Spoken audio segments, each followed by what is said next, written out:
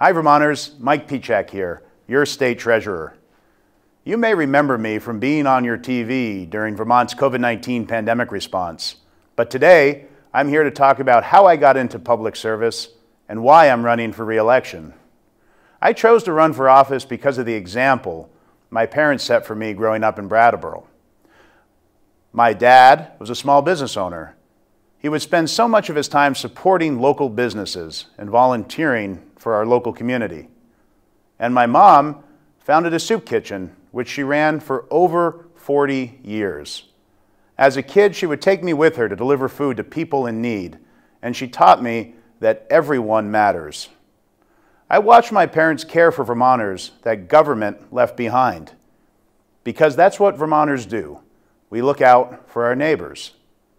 We need a government that lives up to that example, and that has been the work of my first term. When I talk to Vermonters, the message I hear is clear. We need more housing, and we need more housing now.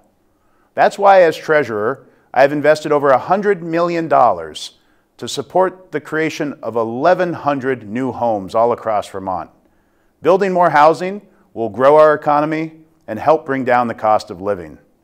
But for every home we build in Vermont, we're also losing housing to flooding like we've seen this summer.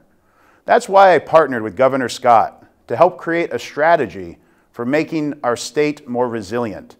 And I'm investing millions of dollars to help Vermont prepare for the climate crisis. Lastly, as treasurer, I'm focused on creating more economic opportunity for Vermonters so we can rebuild the middle class. This year, we created a program that will give 88,000 working Vermonters access to retirement savings for the first time in their lives.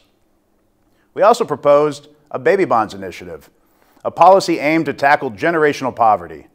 By giving children born into poverty a chance to own a home, start a business, or pursue an education, we can grow our rural economy and keep young people right here in Vermont.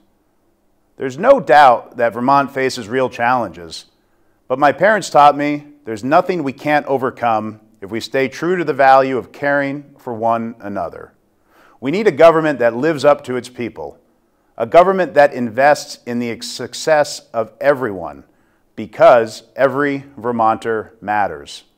That's why I'm running for a second term, to continue investing in our future. Thank you for your time, and I look forward to seeing you on the campaign trail soon.